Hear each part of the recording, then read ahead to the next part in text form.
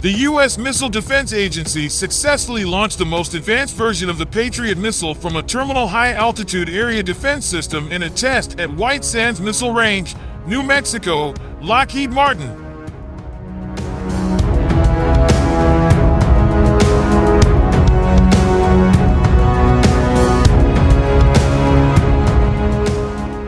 The Patriot Advanced Capability 3 Missile Segment Enhancement, or PAC-3 MSE, was fired using the THAAD system against a simulated incoming target at Lockheed Martin Missiles and Fire Control.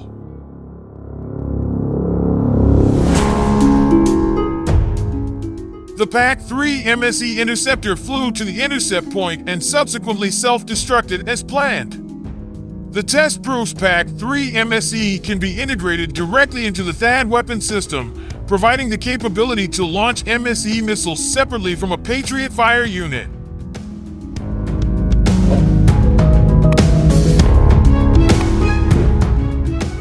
The Raytheon Technologies-made Patriot is the U.S. Army's regional air and missile defense system.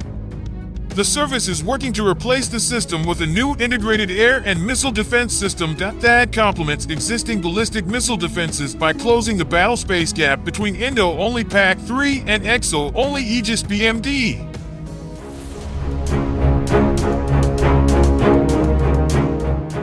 THAAD, which is operated by the Army but owned by MDA, provides defensive capability in the terminal or final phase of a threat missile's fly. With this successful demonstration, the Patriot M903 launching stations and PAC-3 MSE interceptors can be deployed with the THAAD weapon system using only the THAAD radar and TFCC fire control and communication for support.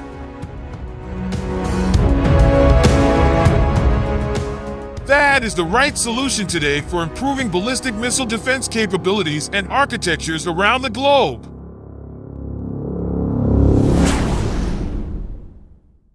The Army and MDA have worked rapidly over the past several years to integrate THAAD and Patriot in response to an urgent operational need from the service on the Korean Peninsula, where there is a need for a defensive capability for maneuver forces.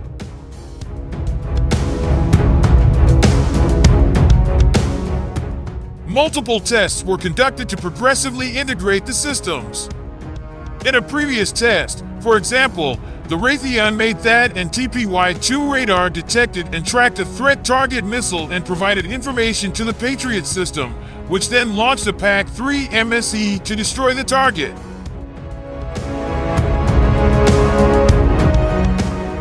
The ability to do this means the U.S. military now has a critical multi-tier missile defense capability with the ability to go up against both current and emerging threats, he said.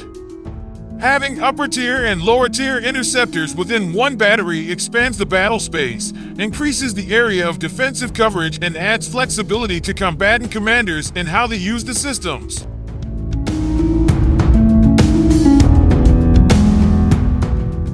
The most recent test only required the need of the Patriot launcher and interceptors and not its fire control system.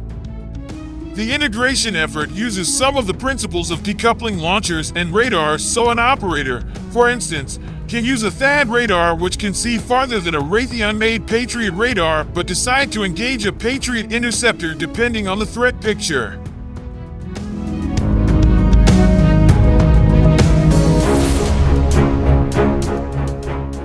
The ability to use the THAAD radar also gets more out of the PAC-3 MSE weapon fired from Patriot units, which outperforms the organic Patriot radar. Raytheon has been working with the THAAD and Patriot teams to develop a concept of operations and radar software built to help enable the MSE integration into the weapon system, according to a company spokesperson.